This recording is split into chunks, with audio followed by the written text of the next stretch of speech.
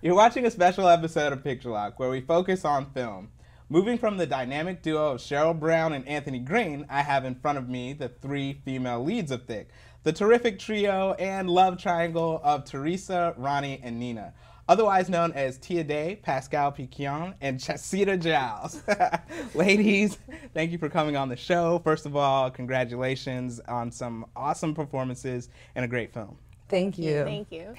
It's like y'all are still in tandem. Like, what's going on? Okay, so there's a lot of questions that I have and I want to get into. But first, just give us a quick background on how each of you got into acting. We'll start with you, Tia. All right, great. Acting is just a part of my life. When I wake up, I'm acting. I started stage acting probably when I was a little girl. Wasn't nothing serious because singing is my first claim to fame. But stage acting in 2003, and then I got into web series acting 2009, which was basically my kickoff project, and that was with Anacostia. So yeah, nice. That's pretty much how I got started. All right, Pascale. My first play was my freshman year of high school. I decided to audition for a musical, and I played Queenie in Showboat. And that was my first show, and after that I just kept auditioning for plays, and when I went to college, I didn't think of any other major but theater. Nice. I have always wanted to be an actor since I was little. Like, that's just how I used to play with my cousins. I'd make up stories and assign roles and have them acted out. My first play was in elementary school. I played the wicked stepmother in Cinderella. I was Toto. Kindergarten. Go ahead, sorry. And well, from there, I just kept going with it, and then I started doing some film. I'm from Boston, so when the remake of The Women with Meg Ryan, when that came out, I got my first kind of union credit doing background work for that film, and I just kept going with it from there, just doing as much theater, film, anything I could kind of get into. Sweet. All right, so how did you all get involved in Thick? I could start with that. Actually, Tamika Chavez called me about it and asked and offered me the part. And yeah, that was really interesting because she said that it was a lesbian role, and I was a little worried about the sexual content of the script, but after reading it, it was just so well written that there was no way I could turn it down. Yeah. Well, for me, I actually came in and auditioned for the role of Nina. And the reason being is because I had never went out for a lead role. I'm used to just going out for character roles. I play those very well because you can stretch in a character role. But they could not find Teresa. And when Anthony called me and said, "Hey, Tia, we want you to come in and audition for the role of Teresa," I was scared. I'm like, hold it. I've never played a lead role before. And, you know, just with the gift of God, you know, I was able to go in and nail it. Nice. You nailed it. You nailed you it. did. Oh, yeah. Kind of same story as Tia. I never had a lead role before. I've always been supporting or done background. So this was my first major lead role, and I went in for an audition and I auditioned for Nina, but I actually didn't know she was a lesbian because when I was reading the script and I saw Ronnie, I assumed it was a guy. And it wasn't until they did a callback and I realized I was reading with a girl, and I was like, wait a minute. Right. But the script was so good, and I've always, like, if I could do anything, I would love to be like an action hero. I'd love to do all my own stunts. I'd love to be in like the X-Men movies. Like, I want to just do like all the badass stuff. So yeah. So I still, whether she was a lesbian or not, I didn't care. Okay, so we're touching on this. This is like the story is pretty unique in terms of having a lesbian female crime boss and her team in the leads. So I'm gonna take some time just to brag on everybody, right? So Tia, your character Teresa. Oh my God. Okay. like as I watched it, I'm just like, wow, like she is like, you think that she's got it all together, but underneath, it's almost like this is what I thought when I was watching your performance. I was like, you know the scene in the Avengers when David Banner, he's like, what's the secret? And he's like, I'm always angry. And then he turns around and he turns into the Incredible Hulk. Y'all saw it. Come on now. Y'all saw it. That's the That's last how I Avengers, felt it right? was. Yeah, the last Okay, one. all right. That's how I felt it was with you, because like you were like David Banner, like always smooth and calm. And then all of a sudden, like the kitchen scene, like I was like, yo, what in the world? So was I. And That was on set. Okay. so, and Pascale, like, you know, being the, you know, former, I guess, crackhead, but now, you know, girl in the middle, like, a lot of people, when you view a film, you could see that, like, that's a throwaway role, right? But no, like, you got to own that, because otherwise it just doesn't reign as true. And I thought, like, you definitely, you know, nailed that role, which is hard to do. You could easily just sleep on it. And the same thing for you. It's just like, you know, your character was just like dealing with this inner conflict, which I want to get into.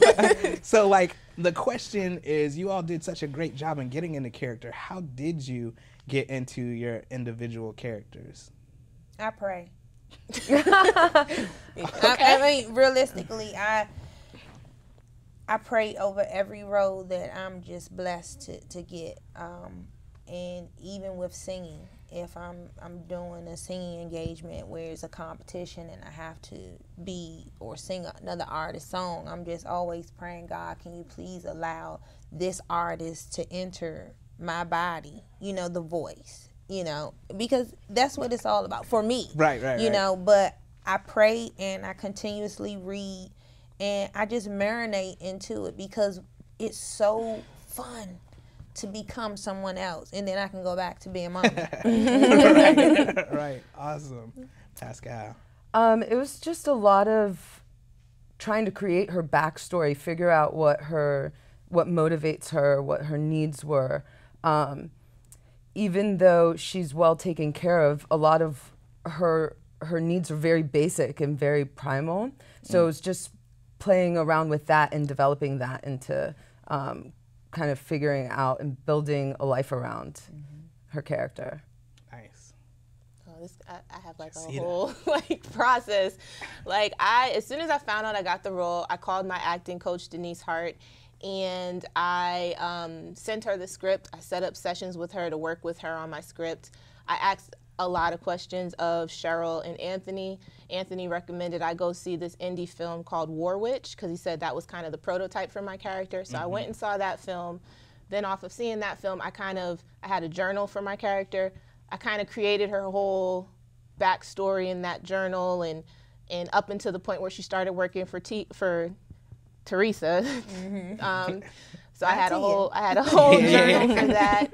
And I went on a diet. I started lifting weights. I worked with a personal trainer. Wow. So I just really got into this whole like, it's kind of like that commercial, you know, where the guy's like, I lift things up and put them down. Like I tried to get in that mindset of like, this is what I do. I kill people. I do push-ups. I'm not emotional because I'm like a very smiley, like girly person, and I had to kill all of that, and it was really, really hard. So I just went into this like cold, stoic work mode where it was just all push-ups and protein shakes and Nice. And yeah, I just really had to get out of myself. That's what's up. So what was one of the hardest scenes for you all as actors, or I should say actresses, but it's the same thing, you know? We can play men too. Yeah. Actors. You guys want to, well, let me think. Well, for me, it was obviously the kitchen scene. That wasn't a real. That wasn't real knife. Yes, absolutely. And listen, the gun specialist brought those knives in. Those were not just regular kitchen knives. You know, you have I guess it's an arsonist specialist that brings in the guns that you use and things like that. Yeah, they had to bring those knives in. We had stunt choreographers. We had a weapons person, just someone who did all the props. So our props were like real, but they weren't, like they were real knives, but they were dulled. so that they couldn't actually cut you, but it was a knife. It was still very scary and intimidating, and I was freaking out. You should have been scared. I was scared. I was very scared. And yeah, that was one of them. But obviously, the scene where she's threatening the life of my son, that was by far the hardest scene that I've ever did. Right. And that's what I was talking about, because a lot of times when you're saying like, oh, don't hurt my son, whatever, you know, like it can get like melodramatic, but it just felt real, like, you know what I mean? So I definitely appreciated that. Yeah. Well, for me, I really can't think about a hard scene. Maybe the opening monologue. Because by the time we got around to filming that, I mean, I was dead tired. Oh, wow. I was very tired. So you all did that scene last? Or it was just a late day, a long day? It was a very long day because it was at an art gallery and they had to do so much setup before that. And I was sitting in the seat like this, just sleep. You know what I'm saying? Until they was like, okay, we ready. But that was probably the hardest for me. Yeah, okay. For me, it was definitely the tunnel scene, that fight scene. That we filmed until like 3 in the morning, something like that. It got really, really late. Then it started pouring, and we were in this tunnel, and the tunnel was dirty. There was like bird droppings everywhere. Dirt. It was a dirty tunnel. Wow. And it was late, and it started pouring, raining. The tunnel started flooding because of all, like literally the tunnel started flooding. Like it was getting filled with water. So we're trying to shoot this and they're like, hurry up, we only have like a few more minutes because the tunnel literally is flooding. So we're like rolling around on the ground. There's water rushing down the sides of the tunnel. It was like something out of a movie. It was, it was real dramatic and crazy. And by the time I got home, I was just dirty and tired and like my muscles were sore because it was a lot. It was so much. I'm glad that wasn't. It was so much. That scene, I'll never forget that. I'll never forget that. Well, that's cool.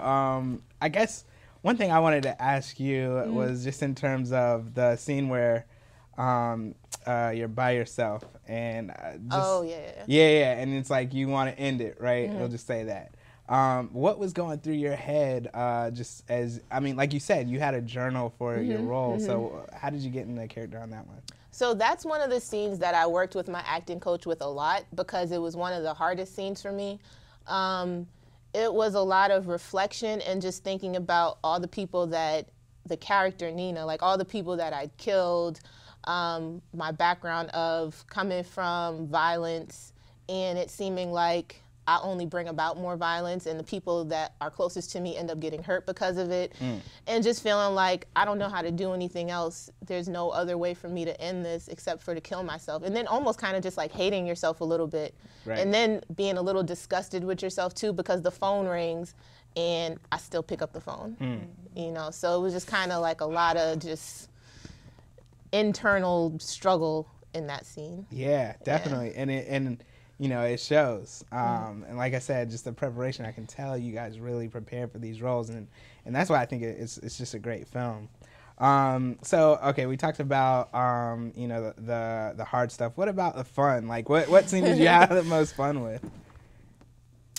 The same scene. I was about to say Chaseedaw. The same scene that was the hardest for me was actually also the most fun. So that tunnel scene where it was flooding and it was like a freaking horror film almost. It was a lot of fun too because I never did stunt choreography before. I got to wear a dress. Throughout the whole film, I'm like full on like lesbian, like baggy clothes, like army fatigue, just completely not girly at all. I actually got to wear a dress. I had my little mask on. I had cute makeup. My hair was out because throughout the whole film, you know, I have the bantu knots. I got to take my hair out. So I just felt like a little bit like myself. But then I got to be, you know, like a little, you know, do a little fighting, like a little action fighting, like what I would love to do, which is like be an action star. So that was a lot of fun for me. Yeah. Okay.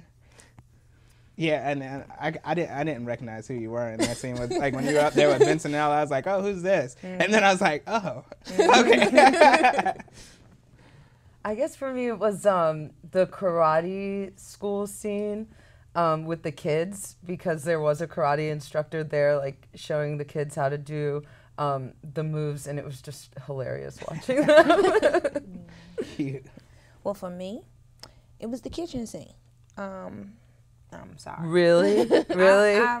Because it allowed me to go somewhere where I'm not able to go on a regular basis. And the fact that I was able to improv at the end, which really, I think, gave the scene more oomph. But it was a lot of fun because I got to throw somebody up against the refrigerator. Yeah. And it was, I mean, as sinister as that may sound, I mean, sorry, but I did have a lot of fun with that. That was weird because for me, that was like the most emotionally disturbing scene. Like, I really wanted to rip her head off. Like, I just had this anger just building up in me, 'cause she was so in character. I mean, I just hated her and I felt so helpless. Yeah. I was your victim. You should have slowed down. You should have fell back. Had fun with it.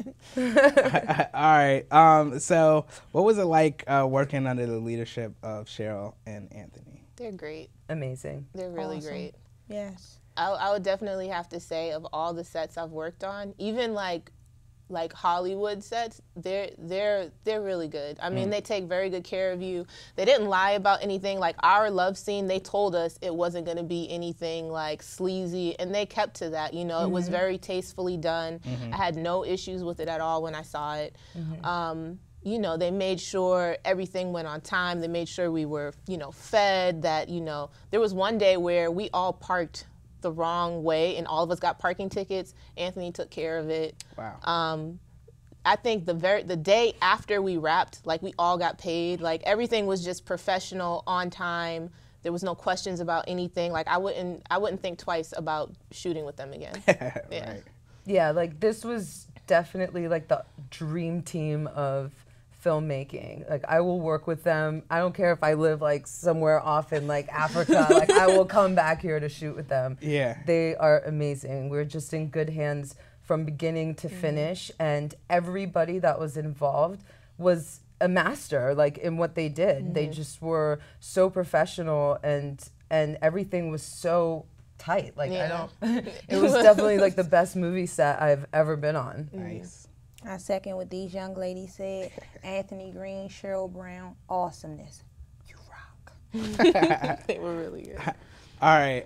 So, and what about working with the fellas on that? Because, you know, just talking with the guys, and, you know, obviously, you know, the film wouldn't have been anything if they didn't come in strong as well.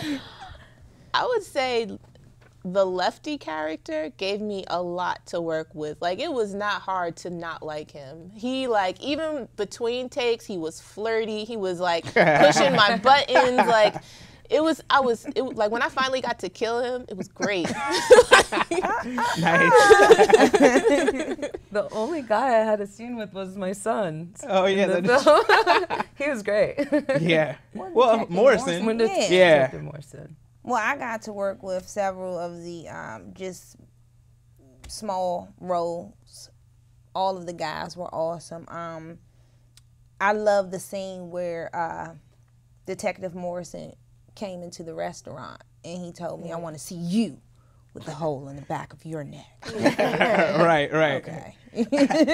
Okay. So I gotta say this because in my mind I was like, okay, I gotta tell this. So I just love your face in the whole film. Like you have a beautiful face, but then at the same time, it was like so hard. You know what I mean? So that's what made it so good, because it was like you could pull off the hardness, but at the same time the beauty. And those, like the beginning, the introduction, because obviously that set the tone for the film. Mm-hmm. And you know, doing the little raspy talk like this while you're talking, you know, not everybody can pull that out, but that was great. And then that scene when you're eating, like it was just like, yeah, that's what I was wondering. I was like, what did you watch? Like, was it New Jack City? Who? I'm telling you, it's just prayer. I'm telling you, I promise you, and I say that and I mean that. It will never change. Just me I have a walk-in closet at home, and I will go into my walk-in closet. I would even have my children help me, you know, read opposite of me. But I go into that closet and I go into a zone and I tape myself, and then I will play it back to see if it sounds believable. If it does not sound believable, like I'm talking very high pitch right now, this would not work for Teresa at all. Okay. Right. But I'm right. You know, I mean, it just killing it. Yeah, I just got to get into it. I have to get into it. Word. Well, before we wrap out, you know, go ahead. You guys got to eat. So how can people, directors, if they're watching, how can they get in contact with you? Let's start down. Well, I am under Red One Entertainment Management. You can catch me on Facebook. That's TIAD as in David AE. You can also catch me on Twitter, and that's just an MS in front of Tia Day, and then Instagram. But Red One Management, you definitely can catch me there. Red1entertainment@gmail.com. Awesome. My name is Pascale Piquion again, and you can find me on Facebook. I'm on Instagram. I'm not yet on Twitter. And yeah. That's how you find. Everything for me is just my first name, Chaseedaw, which is, it looks a lot harder than it is to say. It's just Chaseedaw, and that's CHASEEDAW. That's my Facebook, Twitter, Instagram, and then my email is also chaseedaw@icloud.com. So pretty Sweet. easy to find. All right. Well, ladies, again, excellent knockout job. Thanks again for coming on Thanks the show. for I look being forward here. to seeing you guys on the big screen in the future. Thank Thank you. Thank you. All right. Don't go anywhere. We'll be right back.